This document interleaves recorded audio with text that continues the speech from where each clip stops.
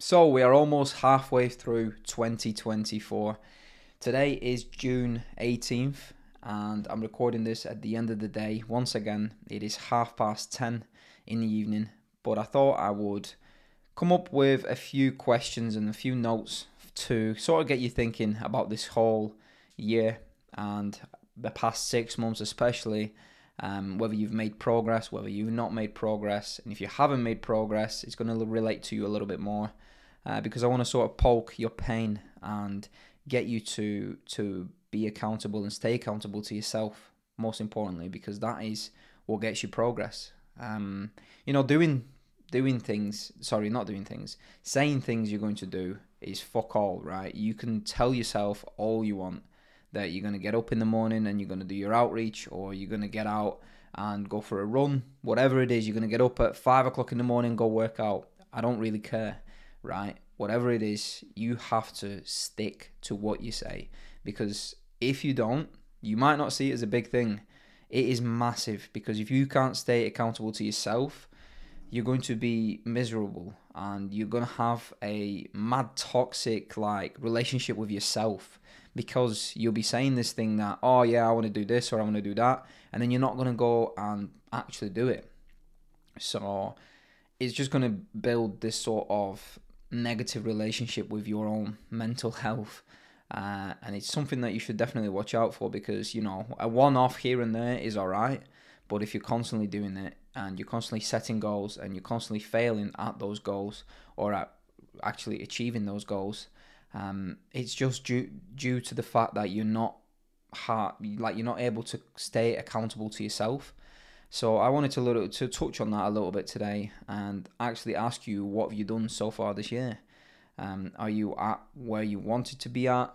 Are you somewhere in the middle? Are you actually achieving your goals that you've set out for this year, or are you just miserably failing? And to be honest, there's no shame in that, because I'll tell you what's shameful. I used to record videos of myself speaking into a camera and sort of like manifesting, in a way, I guess, where I wanted to be at in life.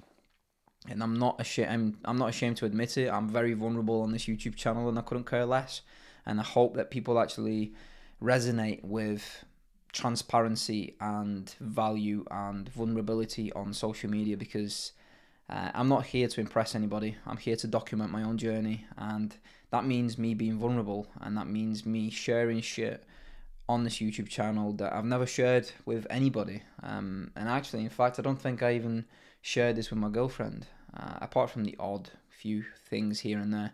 But honestly, I used to record videos of myself speaking into a camera and saying that I'm going to be, I don't know, like a millionaire at this age, or at 17, I'd record videos saying that I'm going to have my own agency at 20 and make 10k per month and do all this other shit, right? And you'd see all the other people doing it. You'd see Iman Gadzi doing it. So I thought, okay, well, I'm 18, 19, 20, whatever age I was at that point, I can do it. And I'd record myself talking into a camera saying, this is where I'm at right now. This is where I'm going to be at in 6 months. And for accountability, I'd watch that video once a month. And every single time during a 6-month period, I'd watch that video, there would be fuck all progress. You know how embarrassing and shameful I felt every single time I watched that video? Honestly, I cannot explain in words how shit somebody feels when you make a video like that.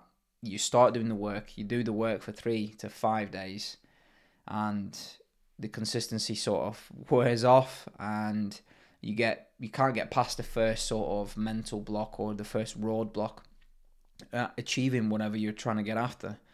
And you watch those videos and you think, all right, it's a bit of a kick up the ass. 1 month down, we've not gotten anywhere. Let's go again. And then the same thing happens, and then again and again and again, until the whole year's up and you've done fuck all. So I don't want this year to be like that for you, because for me, it's changed, and I've broke the pattern of not having the ability to actually do the shit that I say that I do. And right now I can, and it's one of the reasons as to why I constantly on this YouTube channel and all my socials, and anyone that ever asks me how I do this stuff, I constantly bang on about the power list from Andy Frisella. Like, this man has genuinely created a concept, and it's not a bullshit concept of to-do list where you put 15 fucking things down on a piece of paper and you try and get through all of them at once, and you in fact end up doing 2 or 3 of them and you don't get anywhere in your days. Powerlist is honestly something that has made me realize how effective it is doing 5 tasks, 5 critical tasks. And the one thing that you have to underline within this is the critical tasks. And a lot of us lack critical thinking. So you need to understand that a critical task doesn't fall in line with a shitty to-do list, right? It's not go outside for a walk. It's chase this person for this payment, or chase this person because you want to sign a contract, or outreach X amount of people, because that's what's going to move you forward every single day. And it's about doing that every single day. And I've got a notepad, I don't know where it is, it's here, to-do list. This is pretty much full right now, and honestly, I've been doing this for right now months, and I rate my days every single day. Like, sometimes you can see L's, sometimes you can see W's. The one thing is, there's more W's over the past 6 months than there's L's, which is why I'm where I'm at right now, because of this one fucking concept. And it's incredible because it's free, and all you have to do is just follow it every single day. And I made a I made a TikTok video about this today, where my nighttime routine, the one that makes me 10k per month and go and buy my course, and insane crazy routine, right? None of that shit. It's just simple stuff. I don't go and look at screens past 10 o'clock, even though right now it's 20 to 11 and I should have my blue light blockers on, but I do not, because they reflect in this video, so I do apologize to myself, I guess. But it's literally that, right? No screens. You reflect on the day through the use of that power list. You make the power list for tomorrow before you go sleep. So when you wake up, the first thing that you look at is, what is my first task to do? And if you can't do it because there's a time constraint where you have to call somebody and you're starting your day at 7 o'clock or 6 o'clock, you move on to the next thing. It's not like an order thing where you have to do it in order.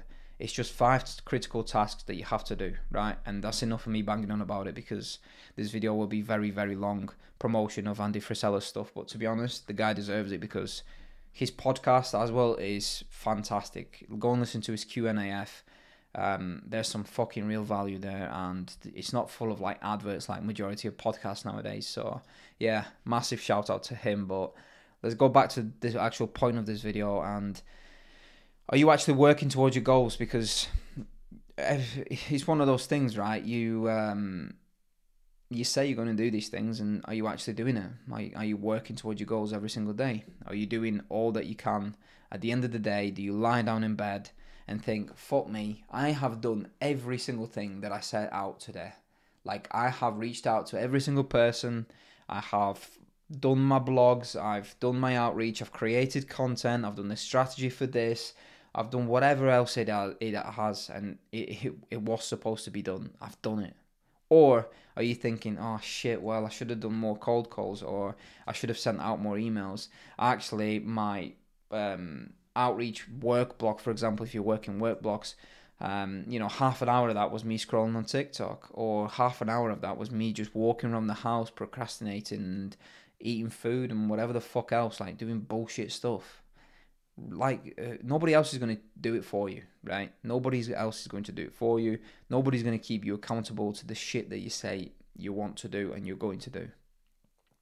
And if you do feel like you are going to bed every single day for the past month, for the past 2 months, however many weeks, whatever, if you're going to bed at the end of the day thinking that you've done every single thing that you could ever do, right, within that specific day, and you do that every day, and you're not getting to where you want to be, I encourage you to stay accountable to somebody else. So if you want that to be me, send me a DM of a whole list of your day, of what you do. Be as honest as possible, because if you send me a list saying from 1 o'clock to 5 o'clock I was doing outreach and that's it, well, all right, okay, but were you actually doing outreach? From 5 or from 6 till till 8 hours doing content strategy. All right, well, what did that actually consist of? Like, send the list of your day, hour by hour, task by task, right? And obviously, the whole purpose of that is to audit your day and to see whether you're doing bullshit tasks and you're just not being real with yourself, or are you actually doing the shit that needs to be done, but you're just doing it wrong because you're not getting the results. Because it really is as simple as just doing the things that you need to do. And of course, you need to reflect and audit it and make sure that you're doing the right thing. So you might be at a point where you're doing the things, but you're not doing it correctly, and it might be worth speaking to somebody. So yeah, let's have a chat. Message me or book a call with me, whatever you want to do. I'm not going to sell my one-to-ones to anybody. If you do feel the need that you want to learn, or you do feel the need to actually talk to somebody, book a call with myself and we'll have a chat. There's been a fair few people actually booking over the past week or so since they've been available, and it's mental. Honestly, it's fucking brilliant speaking to people in the same sort of space as me. It's crazy. But yeah, we hit 1,000 followers on TikTok today, which is cool. I've been on Tickers now for way too long to hit 1,000 today, but it feels good. It feels sick. I know in the grand scheme of things, again, it almost feels like I'm never sort of happy with where I'm at, and I just don't feel like I am. In all honesty, I don't feel like I am. Like 1,000 followers is nowadays not much, but then again, you can't really gauge it off 1,000 followers, because if 1,000 people were standing outside my house, for example, or in, I don't know, like a conference room or whatever, like, you'd fill that shit straight away. So it's crazy. We hit 200 subs on YouTube, which is sick again. And we're just rocking and rolling. The agency's slowly growing. A little bit of a tougher week this week, I think it's going to be, but we're just we're used to it. There's ups and there's downs, and it's just about getting through it every single day. So I'll leave you with a quote that I put on my goals for this year, and that's: make 2024 an even better year than 2023 was. Do the things you want to do, have fun, and don't regret a single thing.